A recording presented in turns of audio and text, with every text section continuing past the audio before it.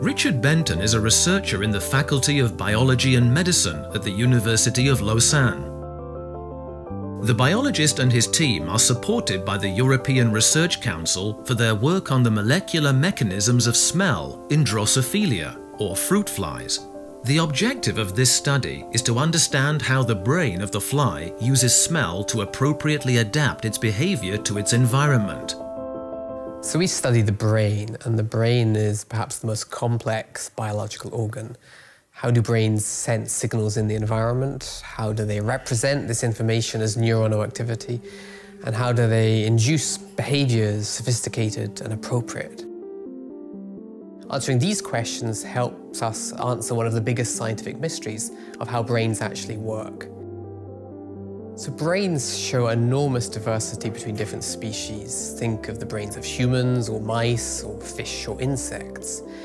And this diversity arises because brains have evolved to control the behaviors of animals living in very different ecological niches. And our project is aimed at trying to understand the genetic basis by which brains have diversified during evolution. And we address this question by studying the neural circuits underlying the sense of smell of the fruit fly Drosophila melanogaster, as well as some of its close cousins. These species show very different behaviors in response to odors in the environment, but their neural circuits and their genomes are rather close, so it's quite easy to pinpoint where and how their neural circuits have changed so that they respond in different ways to the same odor.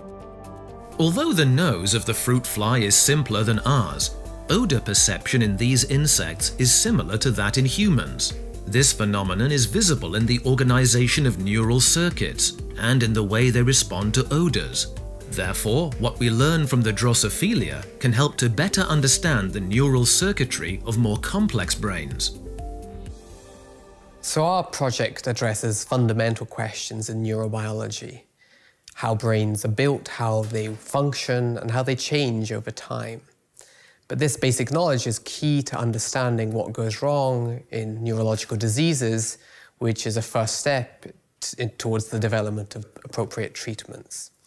But because we use the neural circuits underlying the sense of smell of Drosophila as our model system, our research can also help us understand and eventually control the odor-driven behaviors of pest insects. For example, the findings of this study could help fight Drosophila suzuki, or the spotted wing fruit fly, a pest which attacks crops of grapes and strawberries. The results could also help in the fight against certain human diseases. Malaria, dengue fever, and sleeping sickness are all transmitted by insects such as mosquitoes and tsetse flies, and these insects rely on their sense of smell to find their hosts.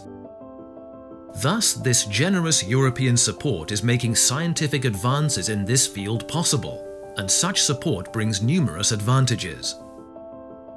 First, it provides generous funding over 5 years, which allows us to have a long-term vision and attack important unsolved scientific questions. Second, it gives my group and our research topic visibility. So I'm able to recruit excellent scientists from around the world who have training in diverse disciplines. And the visibility also allows us to communicate more effectively our research to a greater scientific and general public.